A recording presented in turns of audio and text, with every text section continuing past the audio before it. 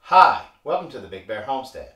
And today in our home maintenance series, we're going to run the water lines for our shower.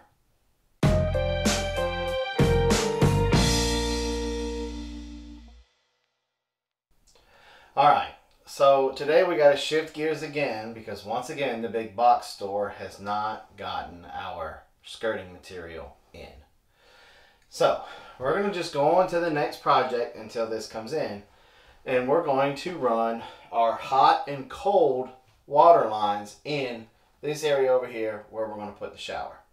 So what we need to do first is, obviously we've got to remove this tin roofing stuff here that Robin wants to put up on the walls, and then we got to pull some of the insulation out, and then we're going to drill through a 2x4 and maybe even in a beam underneath the house. We're going to be using a 3/4 inch auger bit. Couldn't think of auger there for a second. We're going to use a 3/4 inch auger bit to drill our holes to run our hot water and cold water up here. So we're going to go ahead and do that, and then we'll come back and we'll tell you what the next step's going to be. Alright, so we've got the corrugated tin moved, and we got the insulation folded up and out of the way. Now, there's an electrical outlet right here. So we're going to have to take and disconnect the outlet, pull those wires back down underneath the house, and remove the box and get it out there.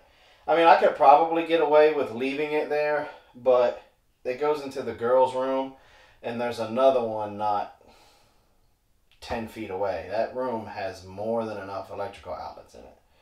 So we're going to go ahead and pull that one out, and then we'll get ready to drill. So let's pull that out, and we'll be right back.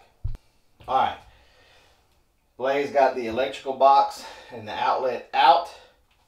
So now I'm going to have him drill a line for the cold water, or a hole for the cold water line, and then a hole for the hot water line. Once that gets done, we'll be back and show you how we're going to run the pipes. Alright, Blaze got our 2 holes drilled, as you guys seen.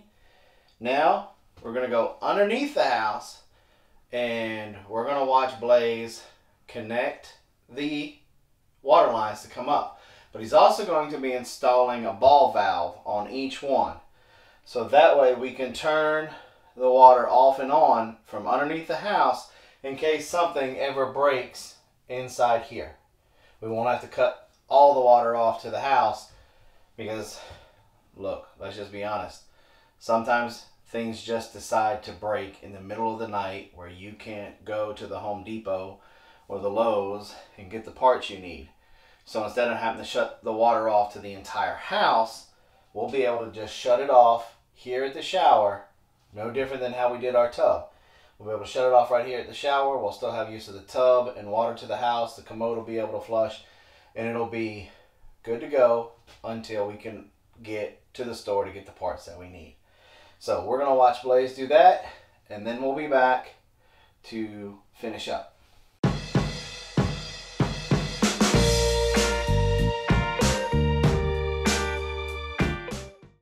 Okay, and there you have it.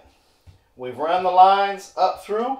We're going to stop right there, okay, because one, Mama has to pick out her shower head, or really we've got to discuss the shower head because I want that big honking mamma jamma one that's like a big thunderstorm that comes down on you. And so once we discuss that, then we'll have to go get that, and then get that.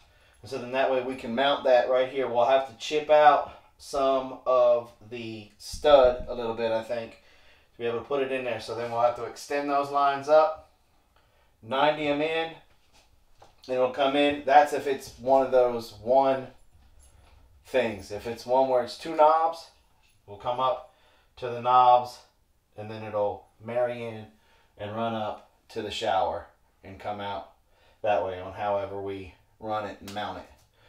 So that's it for this week's video in our home maintenance series on plumbing up the shower. Hopefully next week we'll backtrack and be able to put the skirt around the tub. Thanks for coming by the Big Bear Homestead, and like always, have a nice day.